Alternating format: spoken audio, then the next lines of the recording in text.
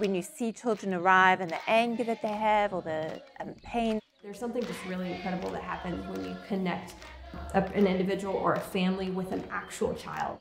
To see that smile on that child's face, you know, when you've helped them. I was 6 years old when I came to the elite.